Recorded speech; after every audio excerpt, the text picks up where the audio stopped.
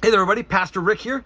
Just sharing with you. I'm outside today. It's pretty rainy out here, but it's actually not too bad. I just want to share with you a little bit what God has put on my heart about the passiveness of the modern church. And the reason we're going to talk about this is I've had a lot of people talk to me lately.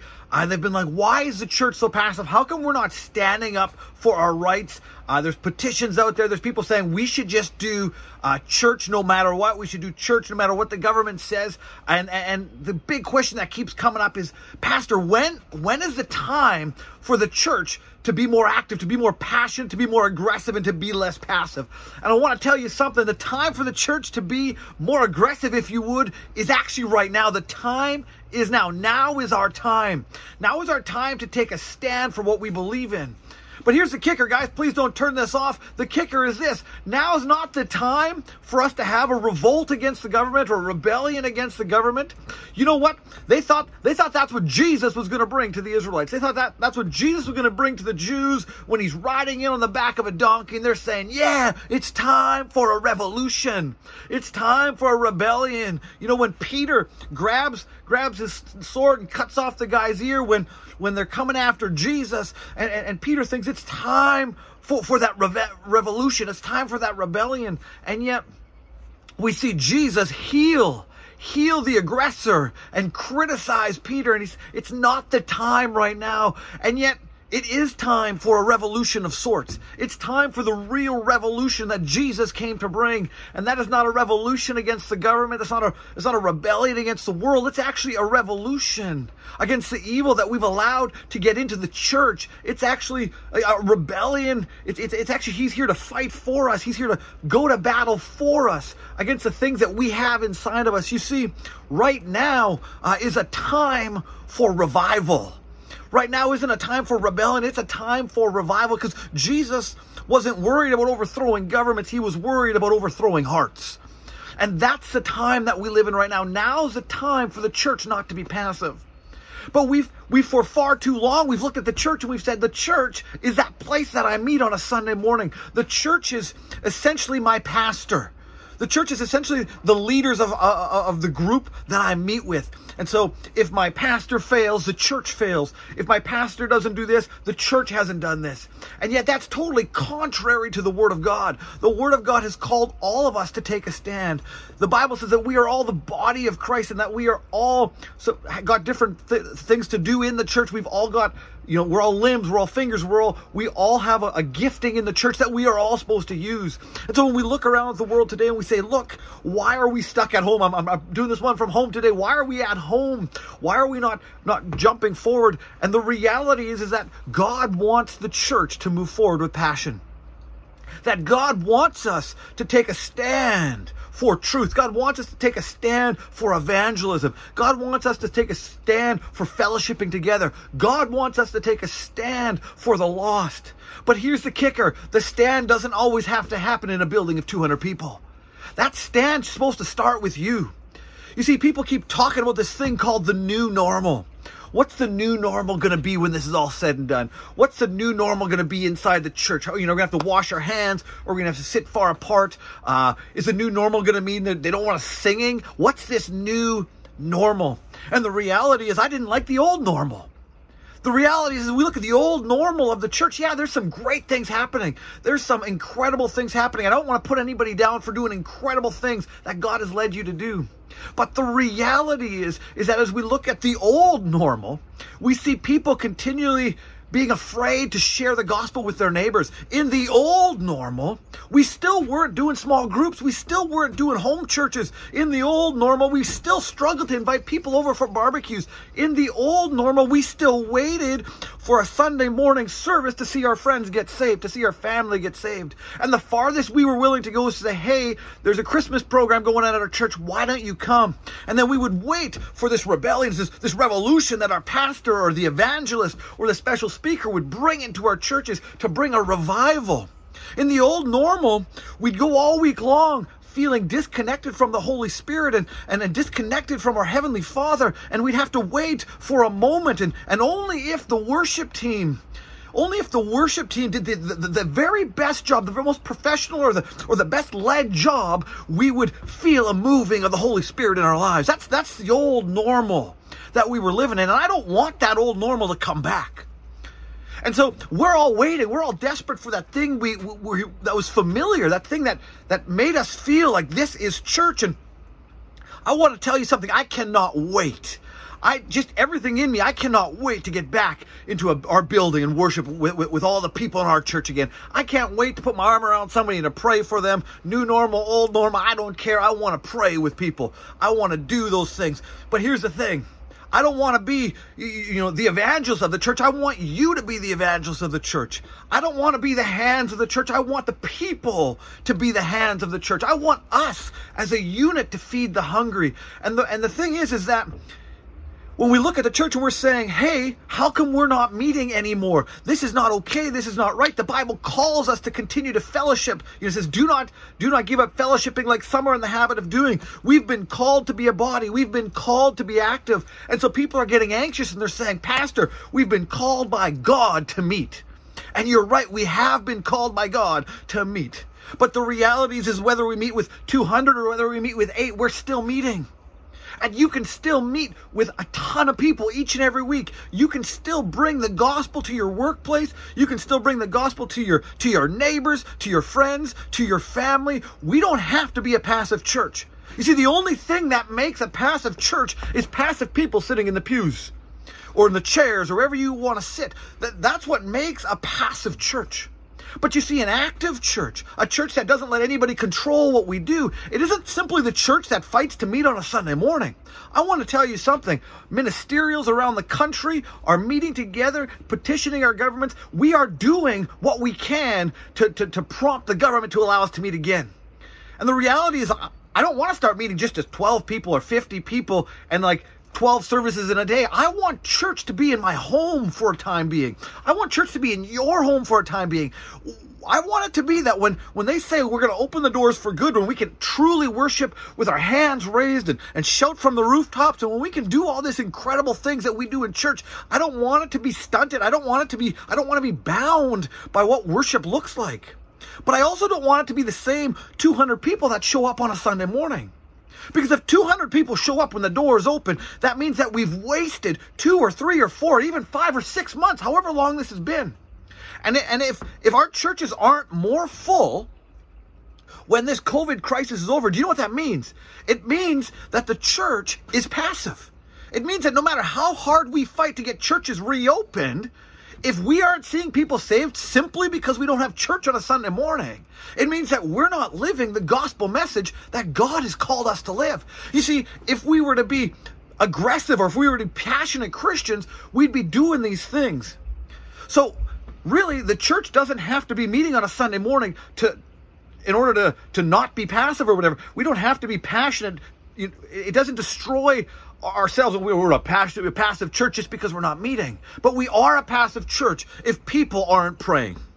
So number one, if you don't want to be part of a passive church, it doesn't start with your pastor. It doesn't start with your elders. It starts with you getting on your knees and saying, I don't want to be a passive Christian, because the church is made up of the believers. And you start by saying, God, I'm going to talk to you. And that's praying, and praying passionately, praying on your own, praying with your family, praying with your neighbors, praying with your pastor or the elders, calling people up and saying, hey man, how can I pray for you? That's what a passionate believer does. They pray all the time. And there's no better time to start praying than right now, when so many of us are at home.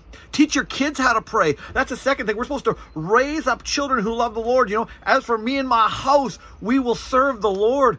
The Bible says to teach your kids to pray. The Bible says to teach your kids the word of God. Right now is the time to be passionately praying. So if you don't want to be part of a passive church, regardless of if you're meeting on a Sunday or not, pray. And I want to extend that. Don't just pray for people, pray with people. There is never going to be a law that's going to keep me from praying with my neighbor. There is never going to be a law that's going to keep me from praying with you when you call me up and say, Pastor, I need somebody to pray with me. So it doesn't help for us to sit back and say, well, when are we going to be able to be Christians again? The time is now to be a Christian. The time is now to be passionate. The time is now to live that life that God has called you to live. There's nothing restricting you right now from calling somebody up and praying for them.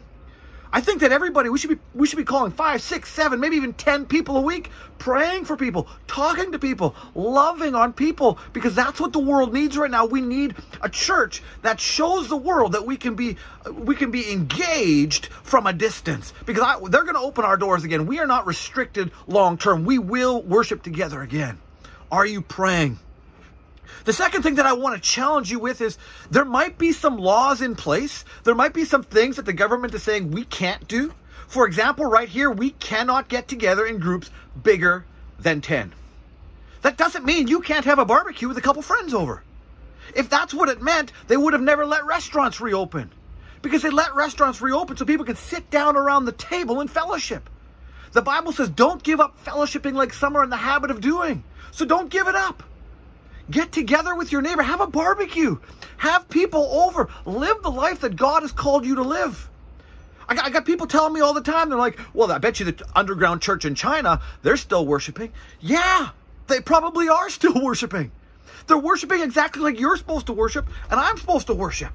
Not worried about a great big building, but worried about their friends and their family. They're probably having people over for barbecues. They're probably having people over hiding in their basement. 6, 7, 8, 9 people getting together, praying, visiting, encouraging, lifting one another up, living the gifts of the Holy Spirit in their presence. And so don't use the church of China as that, because that's the point. You can be that like that church right now. The government says you can meet in groups of no larger than 10. So start meeting, start getting together, start having barbecues, start having supper and start visiting and fellowshipping and worshiping and praying and being in one another's presence and lifting one another up. Because if you do that, the church is going to grow. So many people who are talking about the church not moving aren't moving. But the church is going to move when you move. So pray. And pray often. Pray with people, pray for people, pray around people. Pray, pray, pray, pray, pray. Number 2, don't stop fellowshipping. You say, well, I'm going to follow the recommendations. Great, follow the recommendations. I applaud you continue to do that. And if you think the recommendation means stay home, totally isolated, go for it. Nobody's going to hold you back from that. Nobody's going to judge you. Nobody's going to condemn you. But then you need to use the resources that God has given you, because you still have a call as a Christian to reach the lost. You still have a duty as a Christian to pray for people. You still have a calling to change the world, to feed the hungry, clothe the naked. All of these other things are things that God has called you to do. So either do what you're convicted to do and meet in groups that still meet the criteria, or stay home and find a way to fulfill God's calling for fellowship in your life. But I just want to touch on something real quickly here. I'm going to follow the laws of the land. The Bible tells me to honor the laws of the land, and right now the laws of the land aren't asking me to sin, and God always comes first. And the government's not asking me to sin, so I'm just going to keep honoring those, even though they might be restrictive. I'm going to keep being faithful to what the Bible tells me to do, because I can still be the church everywhere I go. I can pray, I can visit, I can celebrate life with people. And it sucks that it has to be 10 or under right now. And I believe they're going to open it up any minute. Maybe they'll even open up before you watch this message. But the reality is that you can still do things. And that recommendations are there to keep people safe. We need to honor those as best we can. But we also need to never honor other things more than we honor the Holy Spirit. You know, I'm always reminded about being back in Africa. You hear me talk about Africa all the time. But when I was in Mozambique, the government of the U.S. and I think the government of Canada sent messages to all their citizens in Mozambique and said, we recommend you get out. And I remember telling my Christian friends this, and they said, why would you do that? God has called you to be there. Until you have to get out, don't get out. And so we stayed in Mozambique. We continued to share the gospel. Even with guns going off on the highway outside our place, we heard grenades going off. It was crazy, and it was even scary sometimes. But I didn't put that recommendation above the need of the local people to hear the gospel message. And we need to always say, God, what do you want me to do? God, and listen to the Holy Spirit. Listen to God's leading in your life and go out and make a difference. So pray with people and find a way to connect with people. That is absolutely vitally important. And I think the third point that is incredibly important is that now is a time to allow people to do that, to bless people as they do that, not to condemn people who are meeting with 6 or 7 people and say, well, that's not the recommendation. Do you know what? They're honoring the law and they're honoring the conviction of the Holy Spirit in their lives. And we need to start blessing people and say, you know what? If that's not for you, that's no problem. It's not a problem at all, but these people are not sinning. It's not sinful to get together with 8 people. You're still honoring the government. You're still honoring the law. It's not sinful, but we need to start making a difference, people. The church needs to be active. People need to be getting saved. And sometimes I worry that when we get back to the normal, whether it's the new normal or the old normal, the reality is that the church in North America is not on a state of growth. We're in a state of decline.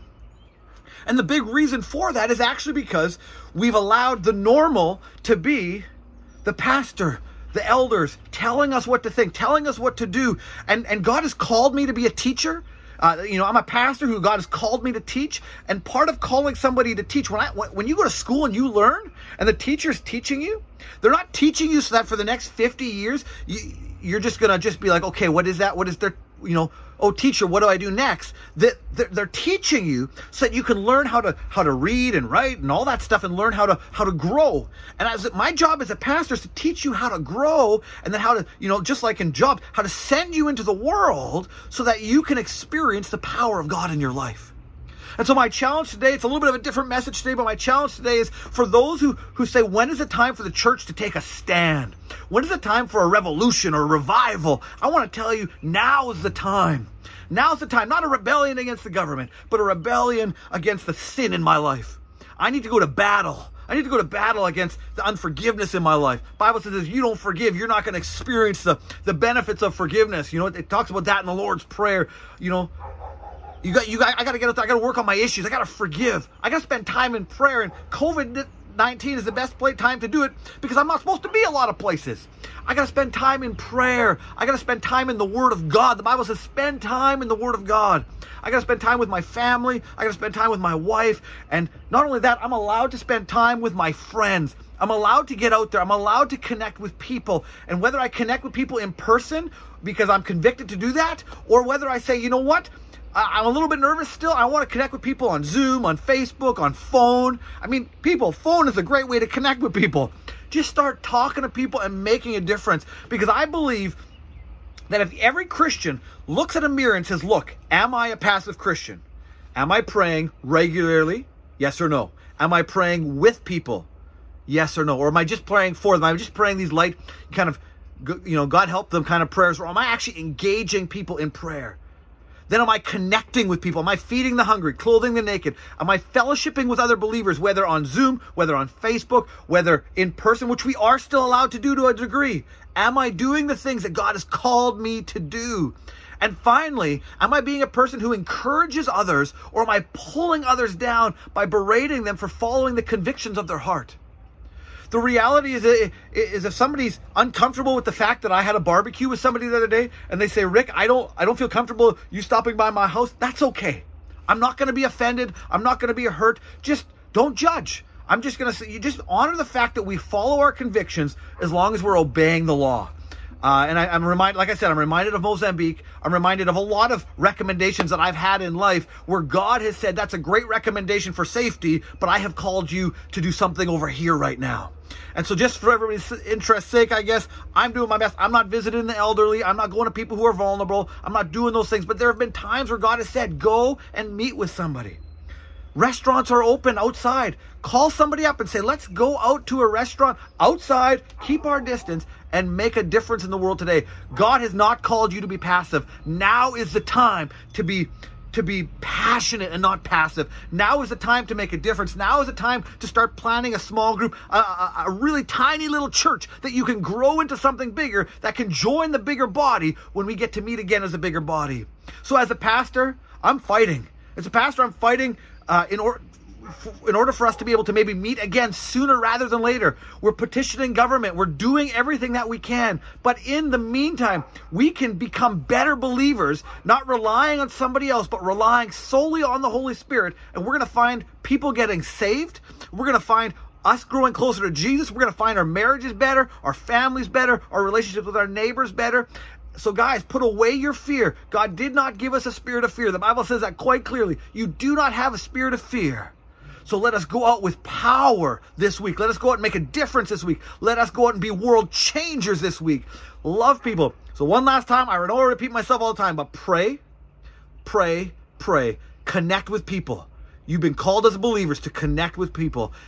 Do not judge. Connect, listen to the guidance of God, follow the guidance of God, and do your best to honor everything the Bible says. So God bless, and I'm looking forward not to things going back to normal. I'm not looking forward to that. I want to see a far more passionate church in the end than we had before. I want to see the church in North America grow and not die. So I'm not looking forward to going back to normal. And I'm not looking forward to the new normal. I'm looking forward to going back to God's normal. And God's normal is the normal I read about in the book of Acts, where people were being added to their numbers daily in these small little pockets of Christians sharing their faith, not because of great big speakers, but because of the Holy Spirit in each and every one of us. So I just want to let you know that we're praying for you. We're praying that the church can get back together soon, where we can meet and fellowship together, because that's part of God's plan for us. But God's plan for us goes much deeper than sitting in a chair and standing there with your arms raised. It's on your knees beside your bed. It's around the fire. It's around the fire pit with your neighbors. It's on the phone. It's on Zoom. It's on all these other things. So never, ever, ever stop being faithful to what God has called us as Christians to do. When is the time to stop being passive? Now. Now is the time to stop being passive. So God bless.